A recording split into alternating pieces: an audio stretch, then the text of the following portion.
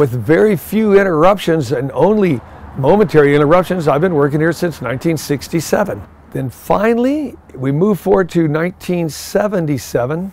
I'd been working an employee for 10 years, and I came to Frank Jensen that owned the place and said, I can't make enough money standing behind this counter here to raise a family.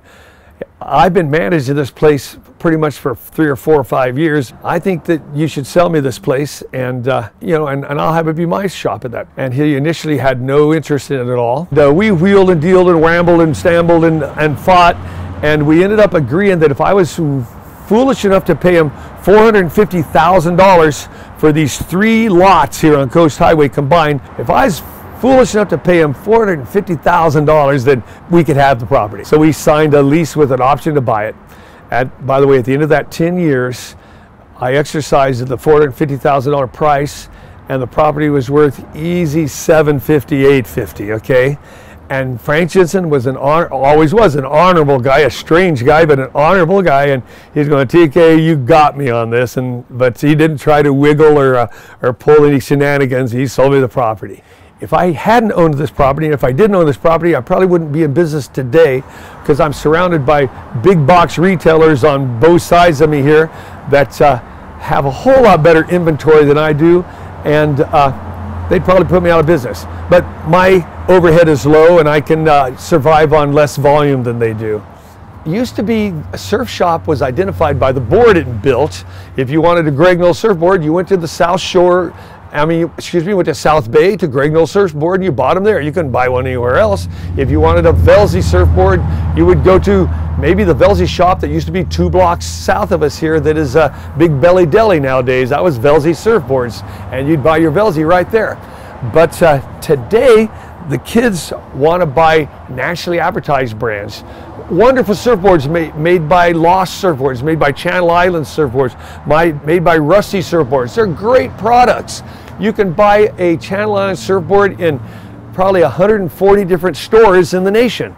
Nothing exclusive about it, but that's how the kids have developed, and that's what they're looking for, highly advertised brand names. These big manufacturers can afford to hire high quality surf team guys to represent their product in the water, and it's a moneymaker for them. That's great. In the olden day, if you surfed out in front of the Frog House here, you'd want to be riding a Small Faces surfboard, because that was made right here, straight across the street. If you weren't on a Small Faces, you were a little more of an outsider. You'd go get a Russell surfboard down by 22nd Street and surf a Russell surfboard. And if you went down there on a Small Faces, hey, you're from up north a few blocks.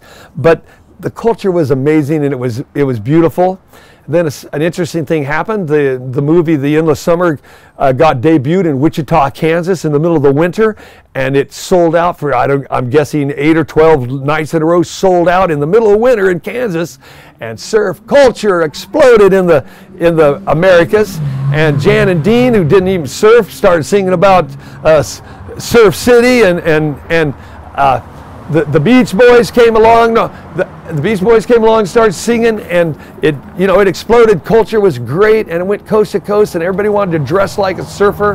And I guess it was okay, except it led to clothing companies. And these clothing companies, for many, many years, have been running the surf culture and running the surf world. And up and down the coast, we've got hundreds of these huge clothing stores that use surfing products as a motif to sell their clothing. By the way, a lot more money in clothing.